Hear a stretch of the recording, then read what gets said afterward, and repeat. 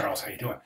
Yeah, I thought this was interesting too. You had stated that um, you included the concept because you think it's interesting how the images we do still evolve as we're translating them from paper to digital medium, and that's a really, really interesting concept. I think that's one that's worth talking about a little. One of the reasons I think that that I talked about so much about in the sketch stage about, understanding that your idea, your final concept might not be included in your sketches, but that's fine because the sketch stage is about idea generation. So for you to pick up on that, say how it's interesting that images still do evolve as you're translating them from paper to digital, that's fantastic, and that's very true. Because, and I always, I'm really super careful to mention to students that, your final solution, it may not be included in what you've, it may come down to you really sitting down in another design session and really taking a look at your work and deciding what's working and what's not working, and then transitioning and making some final decisions from there. So I think that you're showing a good awareness of that in your writing. So that's fantastic. Thanks so much for including that. Okay, first logo, the shield with the satellite in this kind of target. Now, I think that there's one of the things I would say about your logos is I think that one of the things that we really need to keep in mind regarding logo design is just how simple, how well simplicity works. Simplicity is your friend in logo design. Absolutely.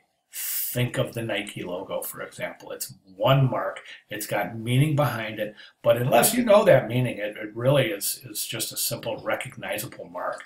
Why is it so successful? It's got good conceptual ties in with the meaning, and the Nike, the goddess of speed, or the winged foot goddess of flight.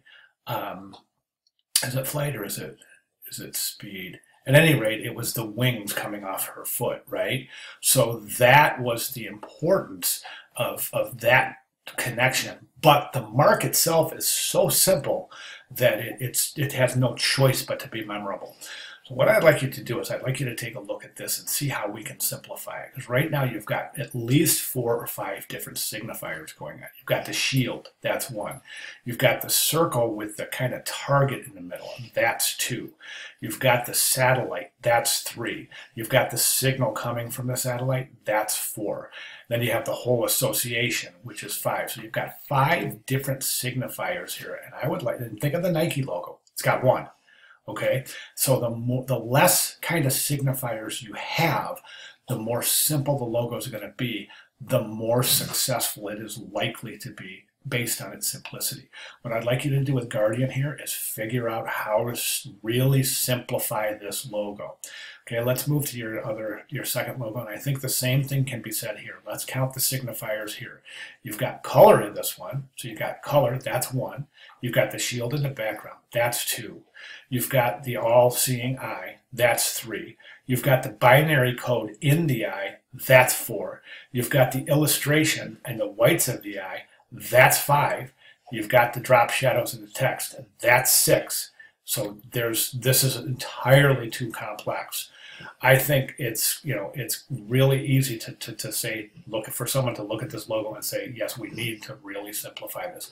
So my main point on both of your logos is really simplify these. Get these down to the most simplified format, and you'll find that the more simplistic it gets, the more memorable it's going to be. Okay, so think about how you can do that, and I would like to see those changes made towards your final submission for the milestone. All right, if you have any questions at all, please let me know. Thank you.